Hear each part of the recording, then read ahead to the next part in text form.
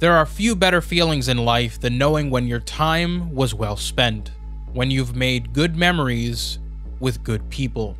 On December 11th, 2020, I stared at the title screen for Cyberpunk 2077 for the first time, totally unaware of how it would change the way I viewed games and what I thought they were capable of. It was more than a title screen. It was a point of no return.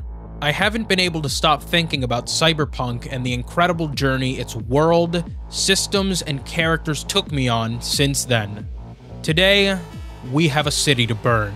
It's time for me to show you why I fell in love with the dark future envisioned by Mike Pondsmith and CD Projekt RED. This is Cyberpunk 2077, my new favorite game.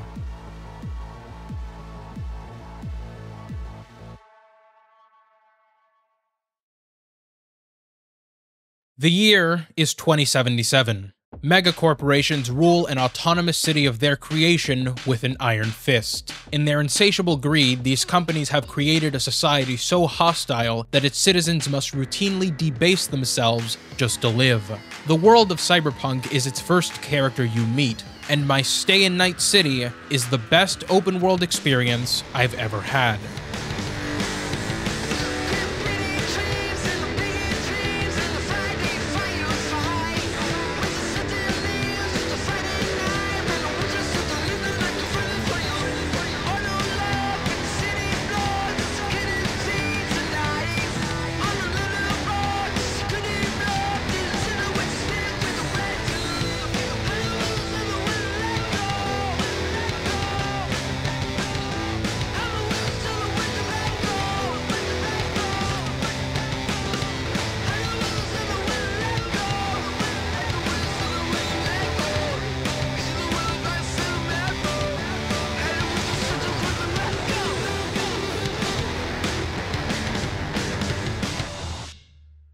A game has never convinced me that I was living another life as quickly as Cyberpunk. This is because it's a game where, even more than in others, immersion is necessary to set the stage for the story it's trying to tell. You need to believe you're in Night City. You also need to believe that you are V, a solo mercenary in a race against time. Cyberpunk's presentation is arguably its most important component, as it's responsible for persuading players of these things through the entirety of the game. Its masterful use of first-person perspective and a visual fidelity that you sometimes cannot even believe is possible are some of the tools the game uses to immerse players in the dystopian scenarios they're going to find themselves in. Starting out, the game wastes no time in embroiling you into daily life in Night City based on the life path you choose.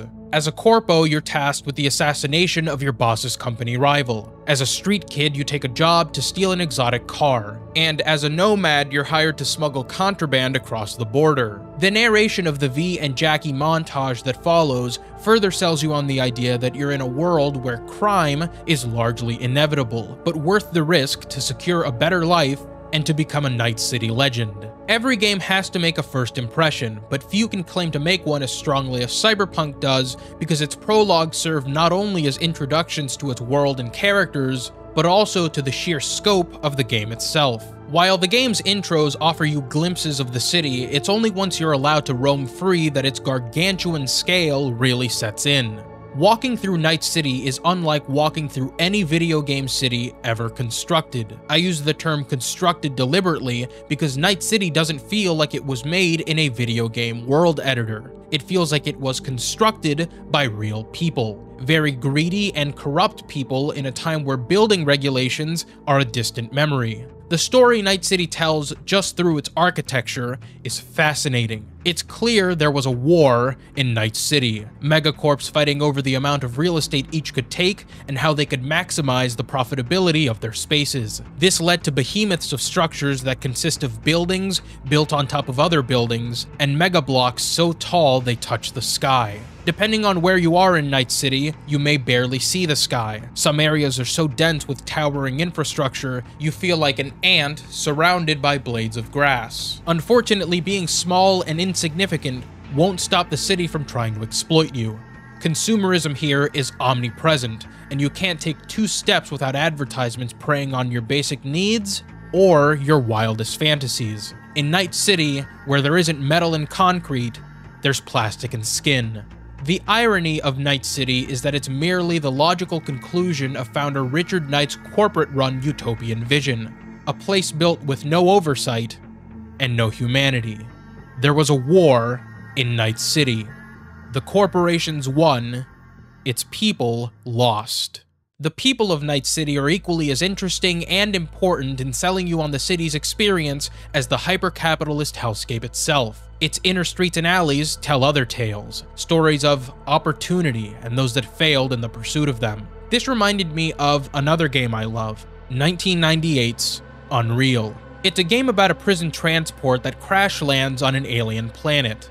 As you explore this new world, you'll find bodies of other crash survivors with message logs on them documenting their experiences in this foreign land until their deaths. Words can't express the joy I felt when I realized Cyberpunk had this same mechanic and that it expanded on it by further incorporating it into its gameplay. All across Night City, you'll find the final resting place of many unfortunate gonks, along with data shards explaining their final moments or how they wound up in their situations. Maybe they got fried trying to get through corporate ice.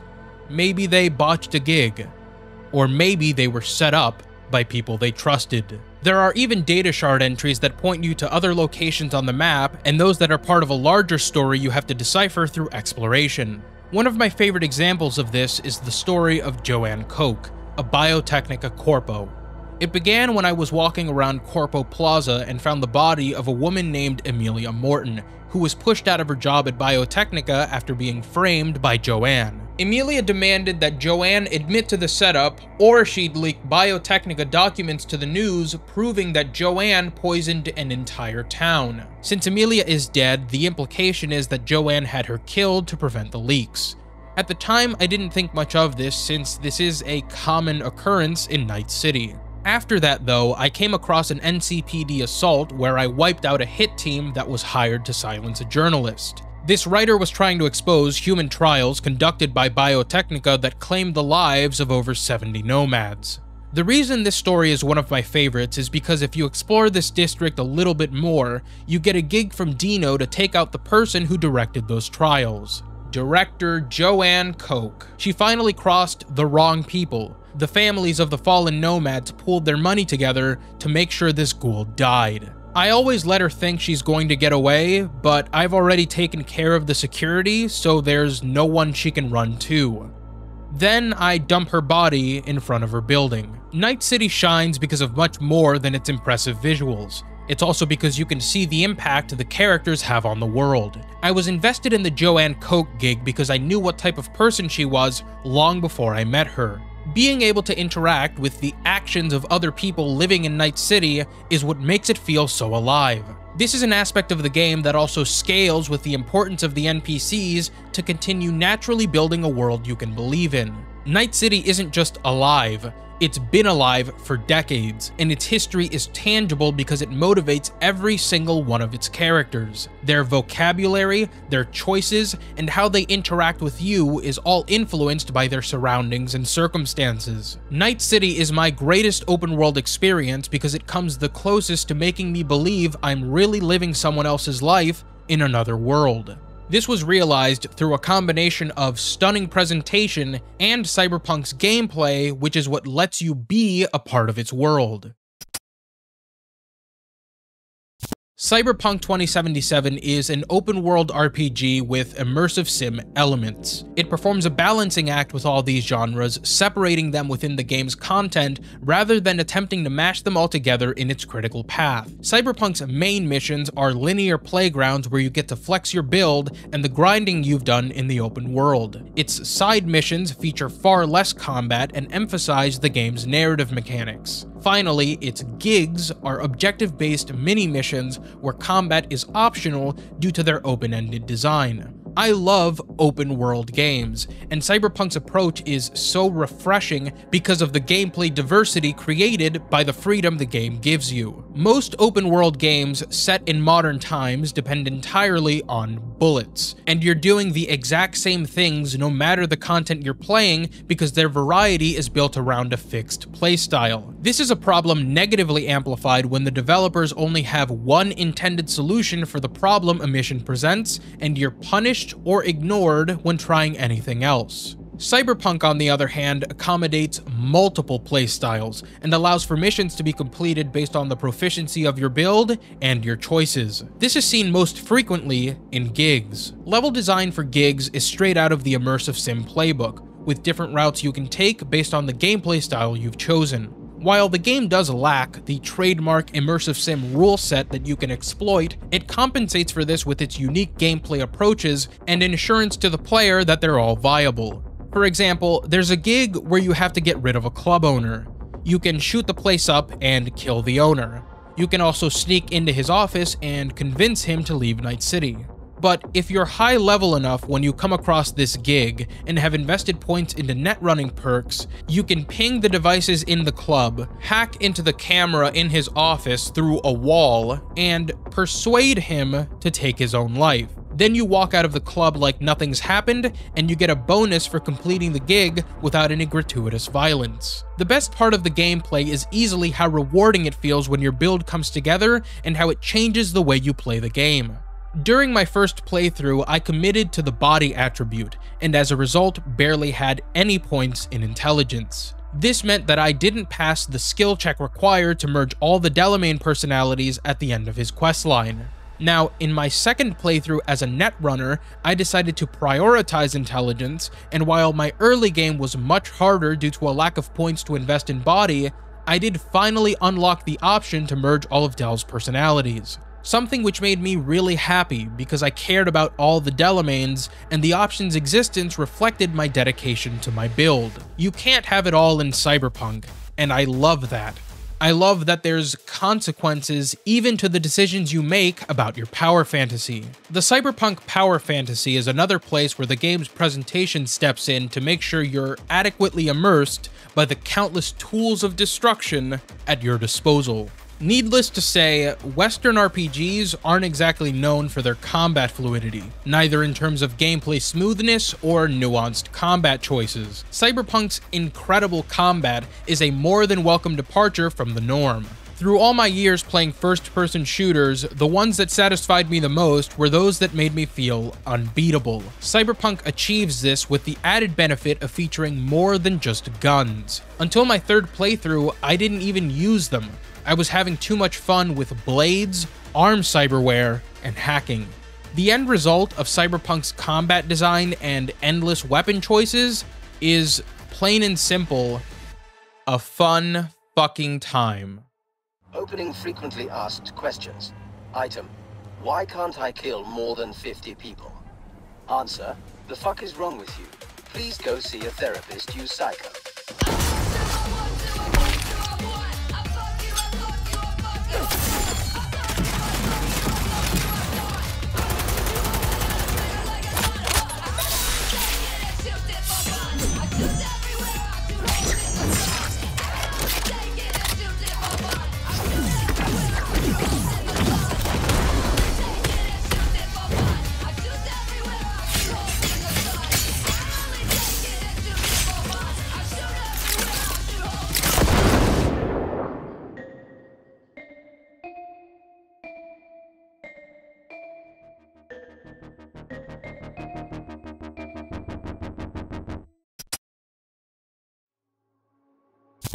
Before Cyberpunk 2077, my favorite game of all time was Saints Row 2, and it wouldn't have been the same to me without the boss, Johnny, Shondi, Pierce, and Carlos. You were all criminals, but the camaraderie among the Saints was special, and that made taking down the rival gangs in Stillwater an unforgettable experience. Characters have a lot of importance to me in the games I play, no matter the genre. They're what separates a good game from a great game.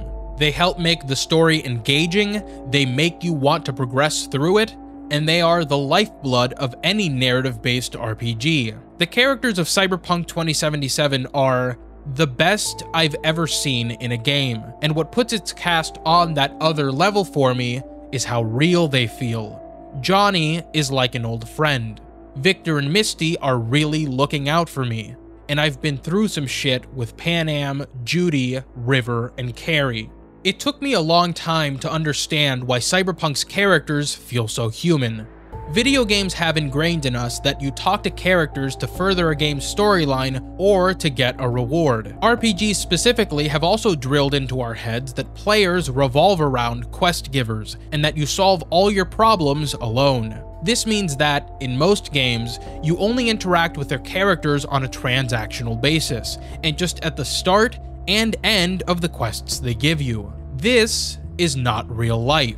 Video game quests are rarely structured like any real-life situations, and I certainly don't get a cool sword or a book of incantations if I help my friend move. I would, however, get to spend time with them and talk about things going on in their lives. This disconnect occurs because games have limitations. Most games literally cannot afford to create missions that don't progress the story or feed into other gameplay mechanics. Nothing you see in games is free, and developers have to weigh the importance of creating certain mechanics over others. It's far more work to build all the systems necessary for a character to accompany you on a set of missions than to stick them in one place they never move from. In Vampire the Masquerade Bloodlines, for example, you're never doing anything personal with your fellow kindred. Its characters are static entities that you gravitate around, and you seldom know who they are because you see into their lives. You know who they are based only on how they treat you. We get to understand Cyberpunk's characters on a deeper level because it liberates them from many of the technical conventions of video games. There are numerous quests that have no combat at all, and you're not doing them because you get something tangible out of them. You're doing them purely because you want to spend time with the character the quest is about. The content of the quests themselves also defies what we'd expect from a game. You help pick out a remembrance for Jackie's funeral with Misty. You go to the movies with Rogue. You play with River's family, and you bang heads at a concert with Carrie. These are not typical video game situations, but Cyberpunk creates them to help you grow a stronger connection with its characters by putting you in real-life scenarios. Until Cyberpunk, I'd never played a game like this where I truly helped anyone. A lot of the game's quests are just being there for people as they go through some of the hardest moments in their lives or deal with issues they never came to terms with. There's a lot of moments in this game where people are reduced to their raw feelings, something which games rarely get to show us because scenes like this aren't usually considered essential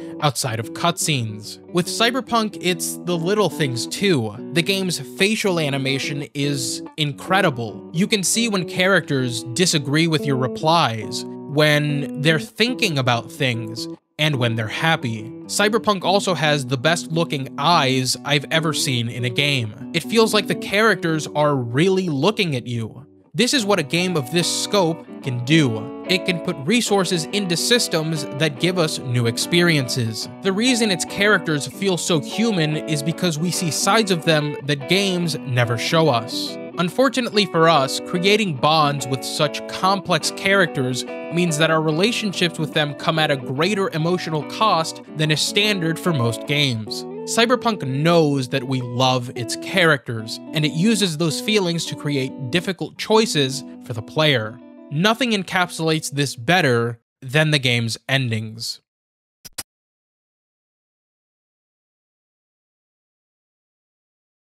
Mike Pondsmith once said that Cyberpunk isn't about saving humanity, it's about saving yourself. While this can certainly be interpreted in a literal way concerning V, in the context of the game's endings, I see it a bit differently.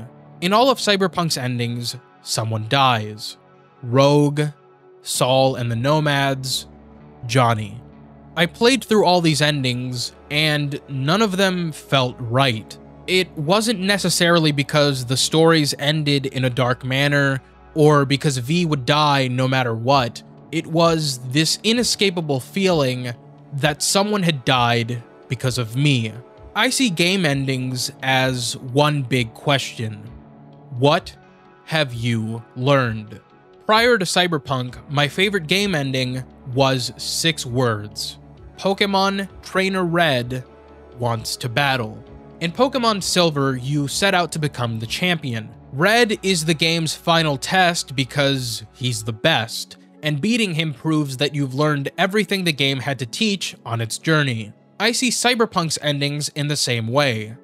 What have you learned? For me, the answer lies in the idea that Cyberpunk isn't just about V. It's also about the people V meets and how their lives are changed by your interactions with them. The game's standard endings are so hard for me to swallow because in each of them, you lead someone who trusted you to their death. Of course, it goes without saying that Cyberpunk isn't just about V, because it's also about Johnny. I think Johnny's role in the story is intricate. As the game progresses, his responsibilities to the narrative change along with his character as a whole. Johnny is a moral compass, he's a cautionary tale, but most importantly, he's a friend. By the end of the game, Johnny no longer views V as an obstacle. He sees them as a friend he's trying to save. As much as Johnny is changing V, V has changed Johnny too. I believe we're not just given glimpses of Johnny's past to understand him and his plight. We are also shown Johnny's memories so we don't repeat his mistakes. When you said you let your friends down, did you mean Rogue? Rogue, Alt, Carrie, Santiago. I know you and Panam got a thing going. You don't want to rope her into this. Made the same mistake myself once. Johnny warns us of the implications of each ending. The game itself is keenly aware of the moral conundrums facing V and the player with the choice they make. Or you can try Panam and her tarmac rats, but then their lives will weigh heavy on your soul. Or you take Arasaka's deal, but then you'll have your own soul on your conscience. When I originally played Cyberpunk, I called Panam first, and while this ending overall is fairly optimistic, the deaths of Bobby, Teddy, and Saul were unacceptable. Then I let Johnny ask Rogue for help, and Rogue died too. As a last resort, I sold my soul to Arasaka, and the price for my stupidity was Johnny. In desperation, I tried the only other ending available, and as I wondered if I made the right choice, it only took a few of this ending's holocalls to convince me I hadn't. I was out of options, or so I thought. It was hard for me to believe that a game with so much attention to detail would force me to make what I considered impossible decisions. I looked online to see if the game had another ending, and it did. I didn't spoil myself on what happened in the ending, but I did see how you unlocked it. Cyberpunk's secret ending comes down to a few dialogue options in the quest Chippin' In. I loaded a save I had from around that point, chose correctly, and replayed the rest just to see what the last ending was like. After going through the trouble of meeting the requirements for this ending, I sat on that balcony not knowing what it was or what would happen as I stared at Johnny and options that I wasn't satisfied with. I've been playing video games for over 20 years, and this scene was the first time I ever felt one was speaking directly to me. Kinda tough deciding which of your friends get to die, isn't it? Good news is you got this one chum who's already dead. And he'd be honored to join you on a wild suicide run. If I gotta die, rather fall into my grave gun in hand and on fire. And not drag anyone down with me. Huh. You just discovered what it takes to become a legend. Grab your iron. Let's mobilize. Don't Fear the Reaper was exactly the ending I needed. It's also the most effective way a game has ever asked me what I've learned by playing it. From a gameplay perspective, it's Cyberpunk's hardest ending, and the culmination of all the time spent on your build as you take on Arasaka alone. You cannot save, and if you die, the credits roll, and you get the same holocalls you do as when you take your own life. I failed multiple times trying to finish this, but that just made finally reaching the end all the more rewarding. Few things worth having come easy, but what this ending offered me in terms of the game's narrative was certainly worth fighting for. I don't think Don't Fear the Reaper is about a happy ending. It's why the ending makes you happy that's the point. I couldn't get over that people died helping me. Even if they agreed to help, I still put them in that situation by interjecting myself in their lives. It didn't feel responsible, and it felt like what Johnny was trying to warn me about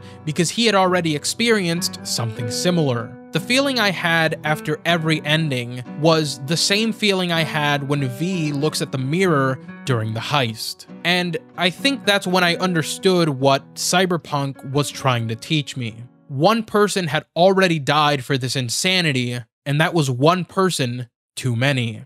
I had no choice then, but I did now. Cyberpunk isn't about saving humanity, it's about saving yourself. Cyberpunk's other endings weren't for me, because V's literal livelihood wasn't as important to me as whether or not they could live with the decisions they made.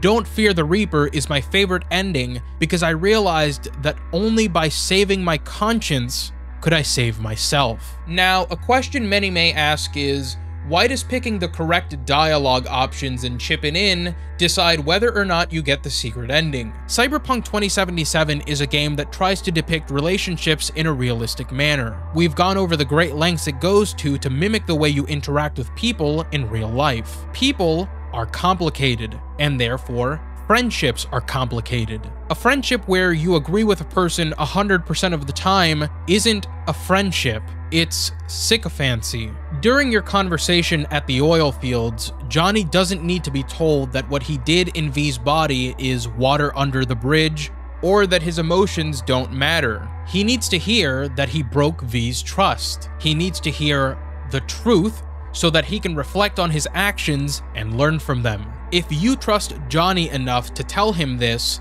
then he trusts you enough to propose that you two storm Arasaka Tower alone. Cyberpunk has two protagonists, V and Johnny Silverhand, and it's only when they're fully synchronized through the choices you make in the story that you get their ending.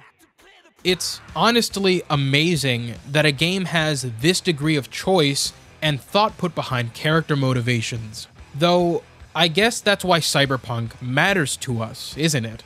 I've never played a game where I can't listen to some of its songs after finishing it, where the player base associates its music with bad memories they don't want to relive. But that's the thing. Cyberpunk is a game. These events didn't really happen to us. Or did they? We may not have physically lived them, but our reactions and feeling towards them are certainly genuine. I think questions like this are part of the next-gen narrative experience offered by Cyberpunk. For as much as games have pushed visuals and overall quality of life over the past decade, it's rare when a game of this scale actually evolves the presentation of its story. Like all great games, Cyberpunk is one that learned from those that came before it, and it used that knowledge to strengthen its own vision of what a game could be. When I look at Cyberpunk 2077, I see echoes through time. It's every game I've ever loved, and more. If I had to choose just one video game experience to keep in my memories for the rest of my days, I'd choose Cyberpunk. I never want to forget Nightcity and everything that happened while I was there.